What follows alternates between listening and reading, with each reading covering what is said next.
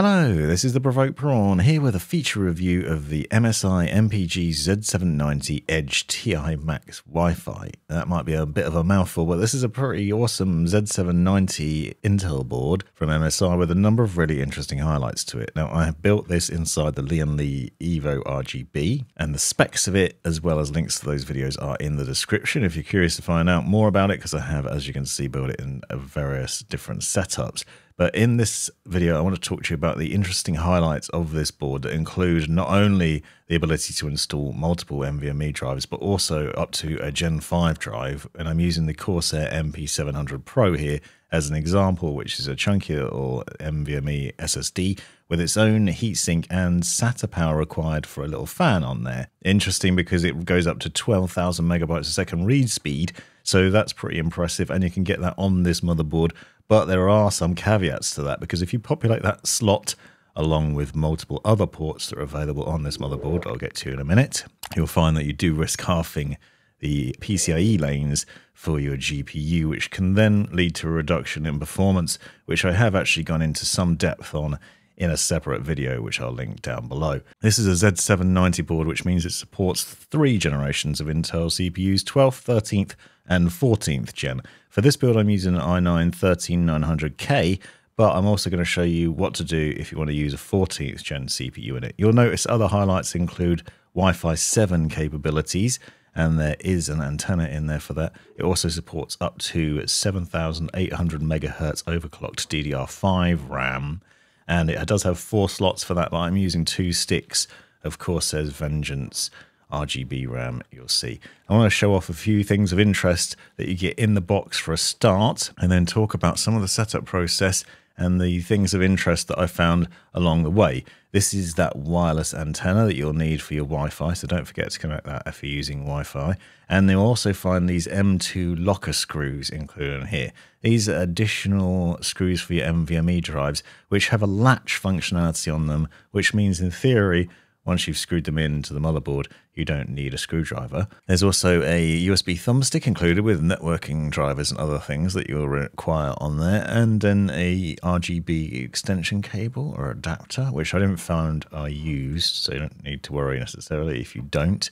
And there are also some SATA cables included in here for data connections on SSDs and hard disk drives as well. Point of note, because there are a few different connection options on this board for those. And then there's this nifty adapter for your front panel connections, so your reset switch, your power switch, hard drive LEDs and other things from your case, which is a little bit fiddly, but will allow you to convert those connections from your case into a simple single plug that can then plug into your motherboard. And I'll show you where later on, because I want to highlight some of the things, where they're located, and things to bear in mind with those connections later. Now, I end up not using this one, but if you have got a case with separate connections on it like this, you can actually make your life a lot easier for connecting it up to the motherboard, which is pretty nice. It's sealed within a anti-static bag, which obviously you need to take out of there before you go about building, and just make sure you're grounded before you do any of the building process, as I am.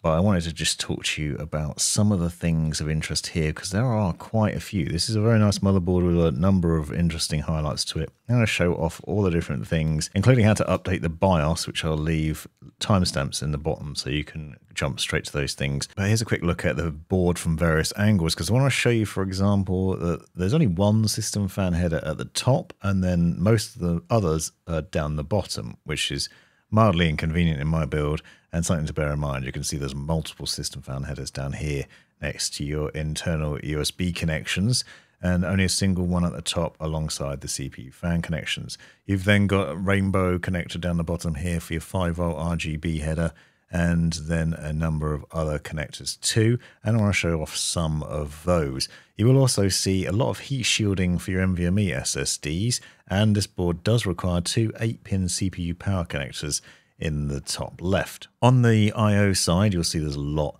of USB connections with 2.5 gigahertz USB-C connectors too, and both DisplayPort and HDMI out if you're using a Intel CPU which has inboard graphics, so you can use that. But also Wi-Fi 7 antenna ports there, screw those in, don't forget to use that antenna to make the most of the signal there. Now, there are 6 SATA connectors on the right hand side for connecting up hard disk drives and SSDs, and that's obviously fairly straightforward, and plugging those in and good access to those as well. But one of the other things that I found interesting is this board also has 2 additional ones down the bottom, which is unusual, so you've got options there.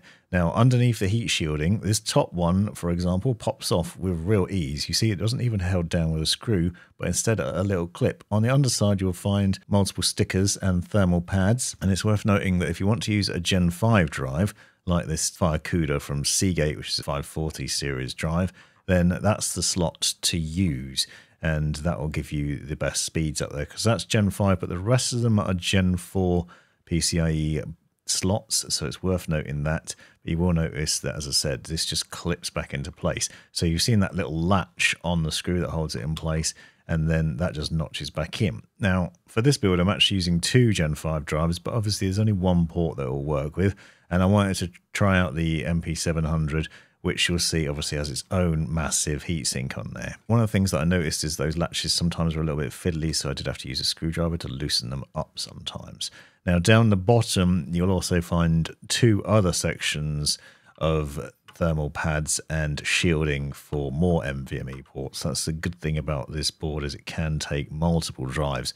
So you can see under this one, we've got 2 other ports in here that you can easily access. And again, more thermal pads and stickers for performance reasons, and these are actually very good and keep things running cool. I've done a separate video testing whether you need those thermal pads and how much difference these heat sinks make, and they do actually have quite an impact, so I would recommend using them unless you've got a drive which has a built-in heat shield already, as I have. But you can see that I'm populating multiple ports, and I'm doing this intentionally because I wanted to be able to test whether all these ports run at the right speed during use. Obviously, you might be using multiple drives, perhaps for videos, for games, for your OS and other things. That's how I operate on a day-to-day basis, for example, and you might do the same, and they might be of different variations. See, I've got a couple of Corsair drives, I've got the FireCuda, and I've got WD Black and other things, so a bit of a mishmash of drives in there, but checking that out to see how many positions you've got. So you've got 5 different ports that you can put NVMEs in.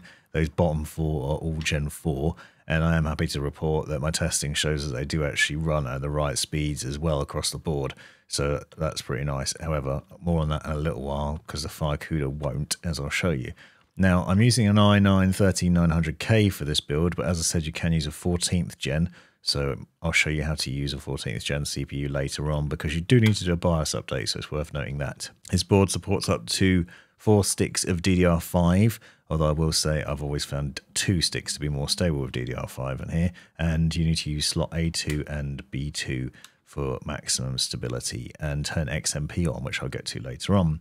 Now, on the right hand side, you've got USB-A and USB-C connections here. I'm just showing you these outside the case, show where they are and locations for them. Down the bottom right is your front panel connector. You see, as I was saying, the one from my case is a single connector like that, but that's the same what would happen if you use the adapter. On the left hand side, you've got your front panel 3.5mm connection there, so for headsets, and then you also have a J-Rainbow connection, which is a 5V RGB header if you need it. There's also a 12V one, you'll notice on the left hand side there as well. So there's plenty of connections here, no problems. Now, I want to give a quick overview of the power cabling for this. This is a Co-Link 1000-watt power supply unit I'm using, and I want to show you the 24-pin and the 2 8-pin power connectors, just so that you're aware of what to plug in if you do end up getting this board. So to make the most of it, obviously you need to have the 24-pin plugged in as a minimum, and that plugs in there with a little notch on the right hand side and connects up, and then the 2 8-pin CPU power connectors go in the top left, and there was obviously ensure that you can do things like overclocking the CPUs, getting enough juice, especially if you're using an i9 or you're planning on doing any overclocking. You want to make sure you plug all these in. I regularly get asked whether you should. The answer is yes. If you're going to be using a board like this and a high-end CPU and you have the option, plug your CPU power connectors in. Don't skimp on things unnecessarily. But now we've got a setup here which is coming together nicely. Obviously, we wouldn't plug these power cables in like this, but I wanted to demonstrate where they would plug in so you get a rough idea of it.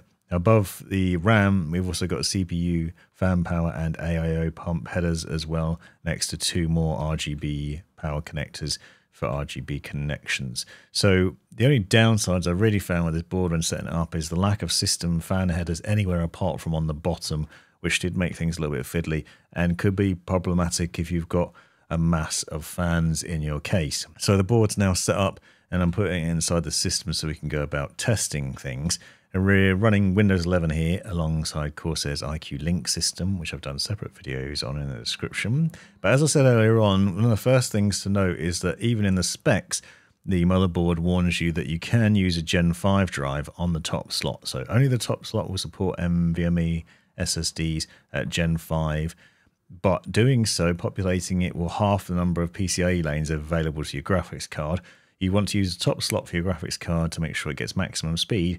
But if you're also combining that with a Gen 5 NVMe, you're knocking the number of lanes down to 8. This is immediately obvious if you're using something like Hardware Info 64 to give you an overview of it, because you'll see that this is PCIe X16, but it's running at 8x lanes, so obviously not ideal, at least on paper. I've done some testing on this, and I'll link to that video in the description where I wanted to put it through and see what difference this actually made, both with and without the drive. So if you don't put a Gen 5 drive in that top slot, you can actually run it at 16 lanes, but you can see if we go into the settings here that it is unfortunately running at 8 lanes with it populated. How much difference does this actually make is probably going to vary depending on the games you're playing and also other things. So for example, I ran some tests at 1080p because I wanted to see how much difference that made. You can see Rainbow Six Siege 421 FPS with the 8 lanes and 478 with 16 lanes. Now you might find if you're running a 4K game or more intensive ray tracing games that you do get a bigger reduction, so it's worth noting that. Unfortunately, I don't have a 4K monitor to be able to test it at the moment, but I did want to demonstrate these things. Lower scores in 3D Mark, in Assassin's Creed Valhalla and other things too, but not so shocking that it would be a real problem. So I want to note that I think for most people, especially if you're playing at 1080p, you'll probably find that populating that M2 slot and still playing games, you won't notice a massive degradation in quality despite losing this. So point of interest there. Now, I mentioned earlier on that I was using the FireCuda 540 in the system as well as that Corsair drive. You can see it's appearing in here. And one of the things is obviously this is a Gen 5 drive, but now it's on the board and I've actually put it in one of the lower slots. It notes that it's Gen 5, but it doesn't run at Gen 5 speeds. And that's one of the things of the sort of backwards compatibility with these Gen 5 drives. They will work in PCIe 4 slots, but you're obviously not going to get maximum speed. So instead of 10, 11,000 megabytes a second, I'm getting 7. So you are reducing the amount of speed that you will get out of the drive, but it still shows that despite that, the board is still going to run it at a good speed. Now, I found that comparable speeds from the Crucial drive that I had in there, WD Black, SN850, and other drivers, they ran at the speeds that I expected from them, considering their PCIe Gen 4 as well. So something to note, basically, if you want Gen 5, you have to use that top slot. If you do, you risk reducing the number of lanes on your graphics card.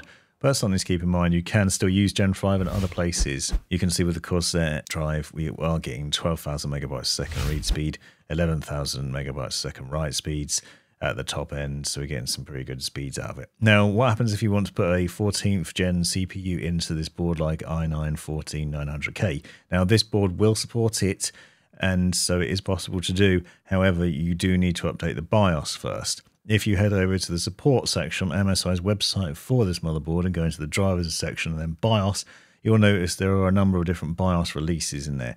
Make sure you check to see what version you're on currently, but you'll see that this version supports 14th gen, and then the later one also supports some extra things for overclocking rules, for optimizing for i9 CPUs, and for APO functions as well. So it may well be that you have to update, especially if you've gone for that. So I'll quickly show you the steps for updating it. Download your BIOS, get a flash drive, a USB drive, format that to FAT32.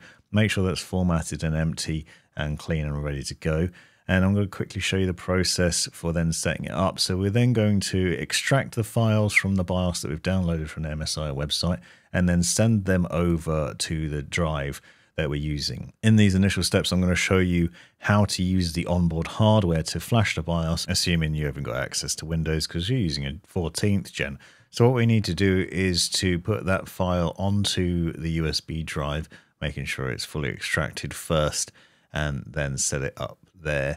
and then I'd make a copy of it and then rename it to msi.rom.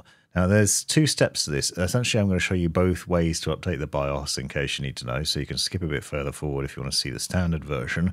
But in this one, I'm basically using it so you don't have to power the PC on first.